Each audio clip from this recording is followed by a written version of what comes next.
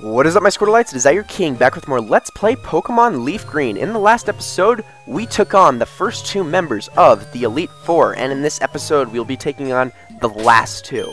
Alright, starting out, I have Fluffy in the front, okay? He is going to be the star of this show. Hopefully, I'm just really hoping this works, because this is what I've been anticipating for the whole Let's Play, is this fight right here. This is Agatha of the Elite Four. Agatha, as a kid, was the bane of my existence. She is, without a doubt, in my opinion, the hardest trainer you fight in this game. Okay? Without a doubt. At least for the first part of the storyline. Okay? She is very difficult. She specializes in ghost types and poison types. Alright? This is one of the reasons we have Fluffy. So let's try to throw out a Shadow Ball. It's going to use Double Team, which is a bitch move, but whatever. Her Gengars are such a pain. Such a pain. She has two of them. She also has a Haunter, an Arbok, and I forget what the other one is. A Golbat. There we go. She's even more difficult in the next, because you will fight these Elite Four members again. Come on. You will fight these Elite Four members again. However, like, I haven't said that before. But yeah, you will be fighting them again, and they're all going to be a lot stronger the second time you fight them. However, that time, Agatha is not the most difficult at all, by any stretch, okay? So, I'm just going to, you know what? I'm going to save on that. I'm going to throw a flamethrower. It's going to use Confuse Ray, which, again, is the bane of Fluffy's existence. Hoping Quick Claw will activate a little bit more, but this is where he needs to shine, because her Gengars are really the reason this fight sucks so badly. Don't hit yourself. Just because they are so freaking strong. Alright, there's the Quick Claw in action. Please attack. Yes! Alright, so down goes Gengar. Hopefully she won't throw out her other Gengar next, because we have another Pokemon that's going to be very important for this fight.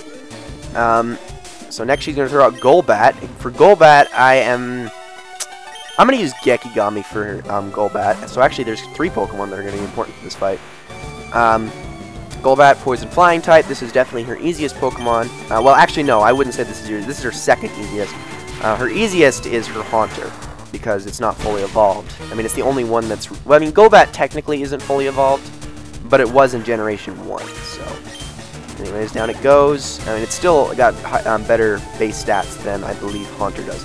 So next is her Arbok. Her Arbok is also quite a pain, but it's just a poison type, so we're going to send out Shrew for this one. This is really the only Pokemon he's designed to fight in, like, this entire Elite Four run.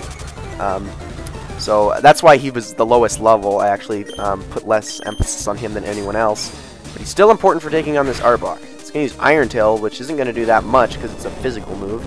I don't think this will take out the Arbok because of Intimidate, but should do, yeah, it should do quite a fair amount. And then another Earthquake, and it should go down. Even a critical won't kill him. Alright, sweet. So down goes Arbok. And then she's probably going to send out her Haunter, if I'm not mistaken. Let's see. Alright, good experience. Yes, now she's going to send out her Haunter. Fluffy should be able to take this thing out in one hit with just a single Shadow Ball, because this is her weakest Pokemon. It's also her lowest level Pokemon, I'm pretty sure. Yeah, it is. Actually, was Golbat lower level than that? It might have been. Oh, come on. Seriously? Hate it when Hypnosis hits. It just bothers me because it's so freaking inaccurate. I don't think it was that it's got a 55% accuracy. I don't think it was that inaccurate in Generation 1. Not positive anyway. I think it was I think it had a lot better accuracy in the older games. But regardless, playing the Poke-Flute to wake Fluffy up. All right. And ha, sucker! That's its strategy, is using Hypnosis and then Dream Eater. It's gonna use What the heck? 2 times in a row, man? 2 times in a row. That's all just luck right there. It's probably gonna try Dream Eater again, so I'll just wake Fluffy up. Poke-Flute really just kind of breaks the entire sleeping strategy that other trainers have, because, you know, it always wakes up a Pokemon without fail, and can use it in a limited number of times, so that's good. Oh, it used Curse. You douchebag. You douchebag. Oh, Curse on normal Pokemon, it will lower their speed but then raise their attack and defense, but on Ghost types, they'll cut their HP in half to lay a Curse, which takes out 1/4 of your HP every turn. So after 4 turns, your Pokemon will go down no matter what unless you've healed. Ugh, that was a dick move. Alright. Because of that, I'm actually going to switch Fluffy out because Curse will just kill it quickly. So next is her Gengar, her final Gengar. Who should I use for this one? You know, let's go for Bassarin. Maybe Bassarin can try to take this thing out. I am going to heal Fluffy on the first turn, though, just in case. But this is what the other battle that Fluffy's Shadow Ball technique is perfect for, because Ghost types are just... It's not really until the physical special split. I mean, Generation 1, they were really broken. But in Generation 2 and 3, they're still incredibly, you know, overpowered because of the, until, like, the physical special split, just because of their stats and whatnot. And they're such a pain, not to mention the fact that they all have Levitate, so ground moves aren't super effective on them. They're just such a pain in the butt. Alright, so this one has Sludge Bomb, which it does get same type attack bonus for. Okay, that sucks. Didn't do a lot of damage, though, so we'll just use Bite. Wow! Special defense much? Oh well, this thing has a Citrus Berry anyway, so... I guess it's all the best it's got on us is Sludge Bomb, so I'm not going to even worry about healing Bassarin. It's going to heal now. Well, actually, maybe it won't, because the Citrus Berry will bring it back into the yellow. Oh my gosh. Oh, nope, Sludge Bomb took it out. Alright, well, now we have Fluffy, and we can just use a Shadow Ball and take this thing out. And Fluffy will get all the experience for it, too. So, let's just do that. I wonder if it's going to use Hypnosis, though. Well, there you go. Just getting really unlucky with that. It's hit 3 out of 4 times now. And well, I don't know, 75% versus 50. What it's actually 55%. So, I don't know. The odds are sort of in favor of that. Alright, what am I doing? Go to the Poke Flute, please. Use it. I think this Gengar also has Dream Eater as well. Dream Eater, if it hits, though, is devastating. Base power of 100, accuracy of 100. Not to mention the fact that it sucks health. It's super powerful. And it didn't even use it. Okay. Well, it's going to use Sludge Bomb instead. And, oh, don't do that. Alright, if it uses Hypnosis again, I'll probably... Oh, there we go! Click Claw in action, and Gengar goes down. Sweet. Ugh. That is by far the toughest Elite Four member, if you couldn't already tell. The next one is pretty tough, but... I mean, definitely tougher than the first two, but not as tough as her. She is always been the bane of my existence as a child, but she was actually easier than Bruno this time, just because I came prepared. Alright. Alright, so let's just heal up our team real quick. Just decided to spare you all of that healing nonsense. And now for the final member of the Elite Four. This one was very interesting as a kid because, well, you'll see in a second.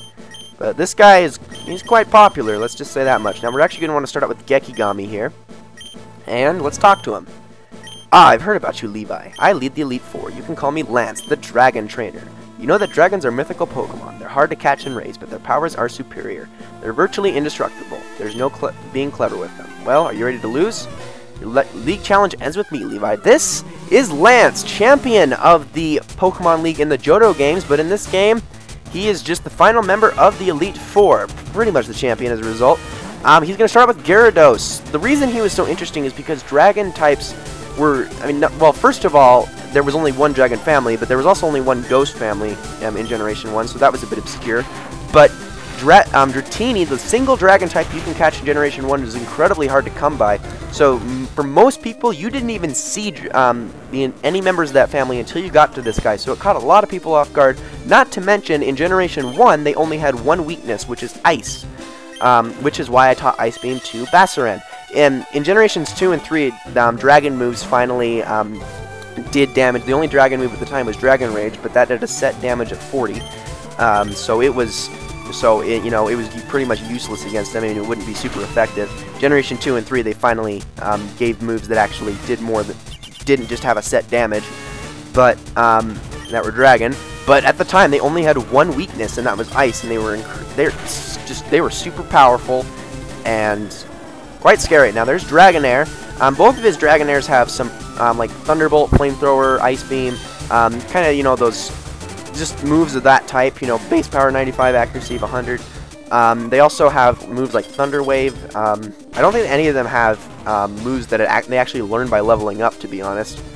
One of them might have Wrap. Well, then again, they do learn Thunder Wave leveling up, but regardless. So he's going to use... Oh, he's probably going to heal. That's so close to the red, he probably will. So I'm going to actually use...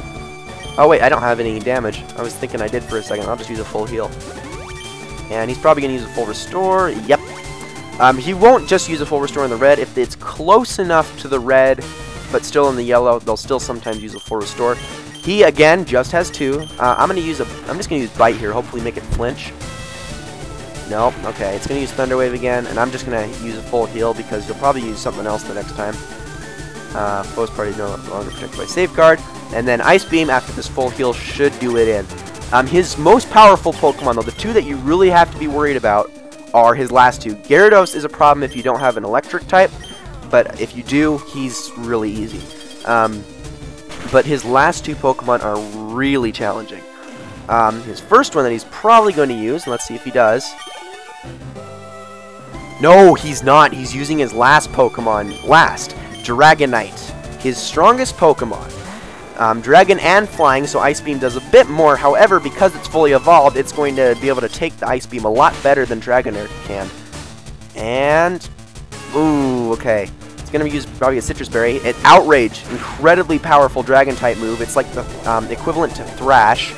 However, if Bassaran can go first again, Dragonite should go down to this Ice Beam. Yes! Alright, Dragonite, not a problem at all. Dragonite, I believe, also has Fire Blast, Hyper Beam, and Thunder. So you need to watch out for this thing. It's freaking powerful. And you can also see it has 6 levels on Bassaran, but because of its quad weakness to Ice Beam, it didn't stand a chance. And then last is his Pokemon Aerodactyl. This one is the fastest Pokemon that can even be caught in this entire game. It is so fast. It's a rock and flying type. I'm going to try to get an Ice Beam on it before it kills me.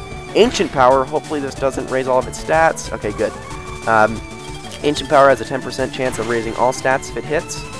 And, ooh, that did a good amount. If it uses Ancient Power again, Bassaran should be able to take it out, and then he'll have swept the entire... No. Never mind. Hyper Beam. Well, at least after this, it's going to have to recharge, so that'll give us time to... Was that really necessary? Critical? I mean, seriously? Whatever. Anyways, Gekigami's going to take this thing out in one hit with Thunderbolt, because it's going to get same type attack bonus from it.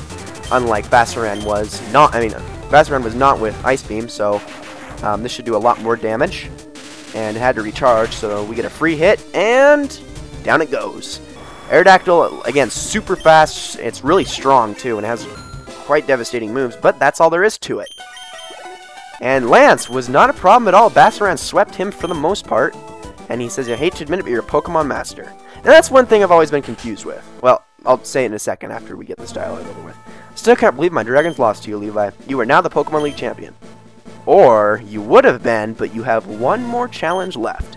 There is one more trainer to face. His name is Dan. He beat the Elite Four before you. He is the real Pokemon League champion. There it is, right there, ladies and gentlemen. The smack in the face that we all got as kids. Oh boy, we have one more fight. Oh, and when this was like incredibly difficult for you as a kid, you were ticked because you're like, man, I don't have any items to heal my team with. I'm dying here, and then I gotta face someone who's even stronger, and who knows what he has. Anyways, but, okay, he was saying we're a true Pokemon Master. That's what I don't get. I thought Pokemon Master meant caught all of the Pokemon. I don't think it meant beat the Elite Four or whatever. Anyways, guys, we are going to be saving that final fight for the next video. So, with that, this has been the Squirtle King. If you enjoyed this video, be sure to subscribe if you have not already. Also, make sure to leave a like and a comment, and don't forget to check out my Twitter and my Facebook page.